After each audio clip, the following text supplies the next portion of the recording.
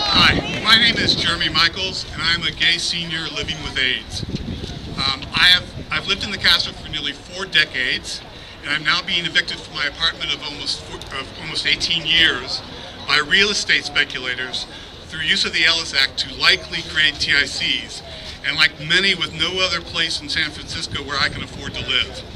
I'm completely against this condo conversion legislation, and here's why. Condo conversions were limited in 1981 to 200 annually because of a dramatic increase in the cannibalization of the rental housing market, a trend which unfortunately continues today. The real estate lobby has twice tried to repeal these limits by proposition in 1989 and in 2002, but both times were soundly defeated by the voters.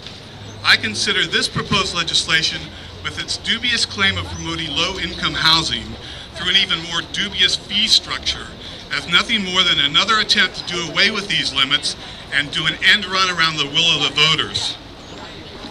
Understand that TIC owners should have known before they bought a TIC that about the annual condo conversion limits, and they made the decision to buy anyway.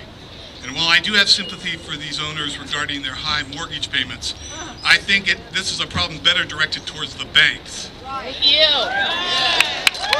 I sympathize more with long-term tenants who, through no fault of their own, were evicted by real estate speculators through the Ellis Act, or threatened with an Ellis eviction and intimidated into moving, just so these speculators could make huge profits and then create the TICs that most of these people now own. Allowing mass condo conversions will only encourage more real estate speculation, more Ellis evictions, and more TICs at the further expense of less affluent renters, including those barely subsisting under rent control today.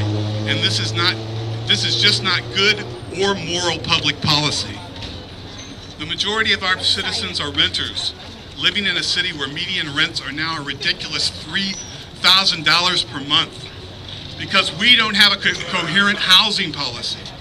And now some long-term and even lifelong citizens, mostly seniors and the disabled on fixed incomes, living under rent control for 10, 15, 25 years or more, having gone through Ellis evictions, have been forced to leave their own city because they can no longer afford to live here.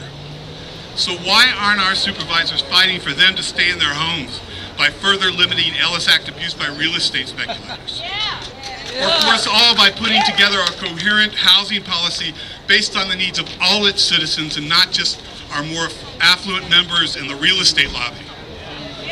Maybe we should ask our supervisors who they really represent. All of their constituents or just the affluent few?